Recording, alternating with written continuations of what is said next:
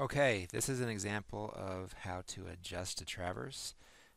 This should help you in understanding, what a closed traverse is, understanding the notion of using your survey measurements to determine the quality of your survey, and finally, if the survey is of sufficient quality, can you move forward and make small adjustments to account for the likely impact of random error. So what we have here is a four-side traverse, and you see here we have points A, B, C, and D, and we know for each of these points we know the bearings from one to the next and the distance. And again, one thing to think about: we're talking about a traverse, we're talking about plan view or horizontal coordinates. So there's no elevation built into here. All of this is distance in the horizontal plane.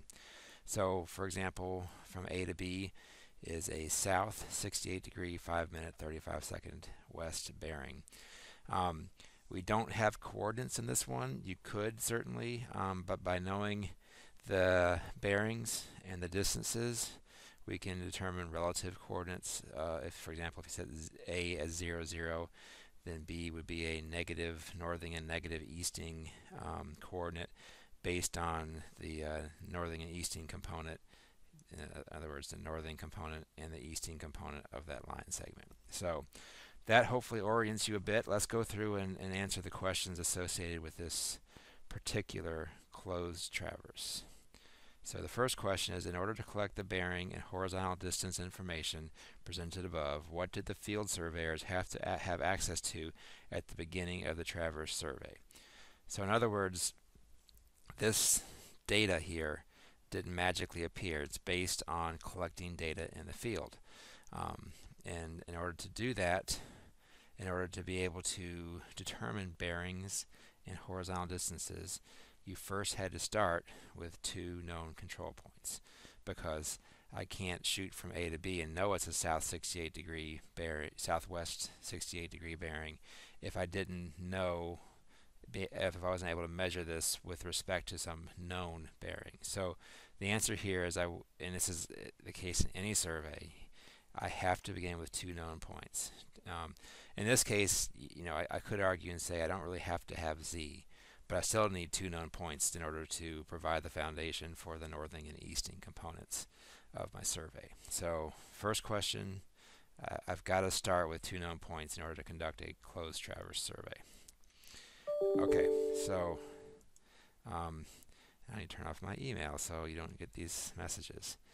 Okay, so next question. If my total station was located at point B, and you use point A as a back sight to zero the horizontal angle, what would be the horizontal angle you would turn clockwise when taking a shot at point C? So in other words, here's what we're talking about. My station is located right here at B. I back sight to A, and then once I get that sight, I push 0 the horizontal angle on my total station. Now what I'm going to do is turn my total station from this orientation all the way to here, where I have someone standing here at C now with a prism. So another way to think about this is, when I first started at B, the other person in my survey party was sitting here at A with a prism. I aligned it with the prism, zeroed my angle. Now I told this person, hey, walk over to C, stand here. When he or she does that, now I turn my station from pointing this way to pointing that way. Okay, so that's what happened, and I want to know what is this angle that got turned to get from B to C. So I have a diagram here illustrating that. Again, A to B, or B to A, excuse me, has a 68 degree 5-minute 35-second northeast bearing. And again, it's northeast now because I'm looking B to A. When it was A to B, it was a southwest bearing, but B to A, 68 degree northeast. Now, given that, and I also know that the bearing from B to C is given to me, and you see this up here, is a north 19 degree 46-minute west bearing. So therefore I know this angle north to west right here is 19 degrees 46 minutes. So therefore I know that the angle that I turn is going to be equal to 360, this entire angle from this side around to this side, it'll be 360 minus a small angle here minus this turned angle here. So that's what I know, and therefore what I worked this out to be is this angle is 360, and I just told you the wrong thing. I'll take a step back. This angle here will be the entire 360-degree angle minus this component, which is 68 degrees, 5 minutes, 35 seconds, and this component, which is 19 degrees, 46 minutes. So that's what you see in this equation. This works out to tell me that I'm turning this angle 272 degrees, 8 minutes, 25 seconds clockwise. Again, hopefully if you draw this diagram fairly accurately, that should look about right, and it does. And always, that's what I'm saying, when you draw diagrams, it really helps to take some time and effort and care so that you can use that as a way to almost check what you're getting from a calculations perspective. All right. Now, if you remember at the beginning of the problem, I said assume that my interior angles are balanced. So I could use these bearings and I could compute this angle, this angle, this angle, and this angle. And in this case, when I add those up, they do equal 360 degrees, which is what they should be equal to for a four-sided traverse. So in this situation, I've already balanced those angles. Remember, if you're working a problem and they haven't been balanced, what I need to do is sum these up, find how different they are from what they should be, and then basically distribute the error equally for each angle, because there's no reason to believe that a horizontal angle error is any greater for one angle than another. Distance has no impact on that, or magnitude has no impact on that. So angles are balanced. Now what I've done is the process of what the book calls computing my latitudes and departures. Really, the way to think about that, latitudes are how far you travel in the northern direction for a line segment. Departures are how far you travel in an easting direction for a line segment. I have no idea why latitudes and departures are the names that have been developed through the years, but that's what they are. So what we see here, this table, is they've done these calculations, and the calculations is just trig. I have the length of the side, I have the bearing, and so I'm using sines and cosines to calculate the northern component and the easting component for each side. Now in this case, for example, it's a southwest bearing. Therefore I know right off the bat these are both going to be negative values. I'm going away from north, negative. I'm going away from east, negative. This bearing here at northwest, it'll be a positive value for the northern, a negative value for the easting. Northeast, both positive. Southeast, negative for the northern, positive for the easting. So that's all I'm doing is basically working with my sines, don't forget that, and then figuring out what these components are. And then again, don't forget to use common sense. If I have a relatively small northwest bearing, that means most of my travel is in the north direction, very little is in the west direction, and then you see that here. I have 200 feet of the 216 is in the northern direction, only 73 feet is in the easting direction. So I basically take my traverse, I break it down each side into components, I sum these up, and that gives me my total, basically my total error, or my error of closure. So in other words, in order to close this traverse for point A where I start to be where point A is when I end, I am in this case 0.083 feet too far to the north, and I am 0.075 feet too far to the east. Since both of these are positive, it's too much northern, too much easting. So that's my error. Okay. Now let's, in this next step, we'll show you how I calculated my latitudes and departures for one side, for C to D. So here you see C to D has a north 40, let me make sure I give you the right, go back to the figure. C to D has a north 45 degree, 55 minute, 20 second east bearing.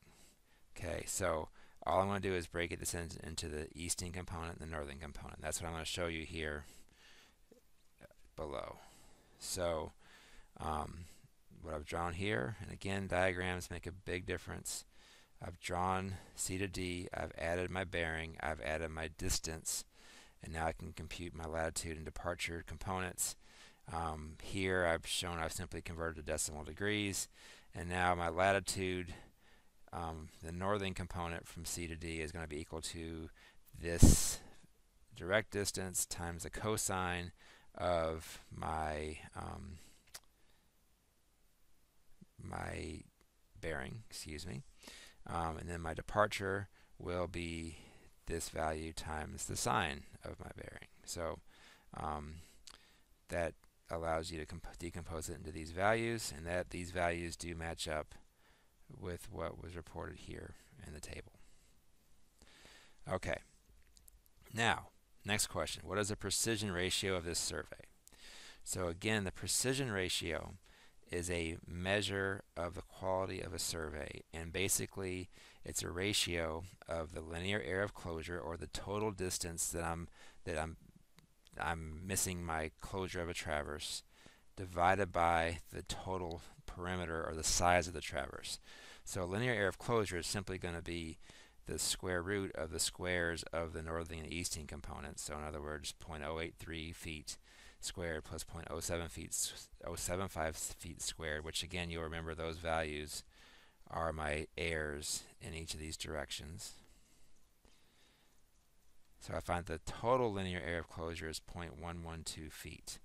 My total perimeter of my traverse is simply summing the value of the length of each side, in this case 1,347 feet, and I divide the two. The nice thing about this is now I have a number, a metric I can use no matter what the size of the traverse is, to give me a sense of the quality of the traverse. So and oftentimes convention is I convert this into a 1 to something ratio. In other words, I take the inverse of the fraction that I calculate. But so what I see here is this is a 1 to 12,000 precision ratio. Okay, and again, that tells me something about the quality of my survey.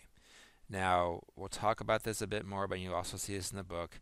There are some accepted standards for precision ratios based on the kinds of surveys, and essentially these get more restrictive as you have more finer tuned applications, so to speak. So talking about an urban requirement, which is some of the strictest requirements, you really should have a 1 to 10,000 precision ratio. In this case, we have a 1 to 12,000, which basically tells me, yes, this data is pretty accurate. It is okay to go ahead and adjust. And when I say adjust, I mean to make small changes to close the traverse and to try to accommodate for the random error that has to be in there. If I had found that my precision ratio is 1 to 5,000, then what I would say is, okay, this data is not good enough. I'm not going to adjust it.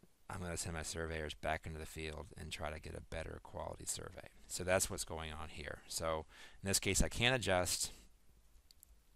So now what I need to do is I say, okay, the question is, if I know the coordinate of point A is 5,000, 8,500 northing and easting, what is the adjusted coordinate of point B? And now what I'm going to do is apply what's called the compass rule. The compass rule is a pretty straightforward rule when you really think about it, and that is that I should distribute my linear error based on the length of each side. So in other words, I would expect longer sides to have more error, and that kind of makes sense when you think about total station and the parts per million of error as part of its accuracy. So what I'm doing here is I want to have adjusted latitudes and departures from A to B. In this case, we're going to B. So we're holding point A constant, 5,000, 8,500. And I say, okay, the adjustment to the latitude for A, or the northern component, would be to take the negative 0.083. So remember, I was 0.083 feet too far to the north. So I want to pull the whole traverse down to the south, 0.083 feet. So my adjustment total is negative 0.083, and I want to just to move that totally that much, I only want to include the component for A to B of its ratio of A to B's length to the overall perimeter of the traverse. And I want to do the same thing when I talk about the easting component. because again I want to go to the west since I was 0.075 too far to the east. So what this tells me now is that my adjusted latitude and departure for A to B are these values. So I'm going to adjust them very, very slightly. And again, these adjustments are based on the percentage that that side plays in the overall perimeter of the traverse.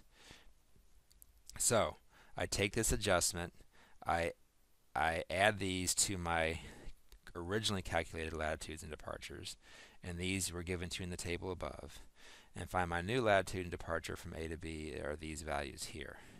Now I simply know that if I know the coordinates of A are 5,000, 8,500, and I know that I've gone 176.386 feet to the south to get to from A to B, and if I know the coordinate for A is 8,500 to the east, and I have to travel 438.574 feet to the west, I do this calculation and figure out these are the coordinates, my adjusted coordinates for point B. Okay, so I do that for every one of my points, and now I should have a traverse that is adjusted and should be closing. So that is adjusting a traverse using the compass rule. So I hope this example helped. There are more examples in the book. You also can find more examples online on YouTube as well. So and this should help you prepare for the next class and to complete the homework. Thanks a lot.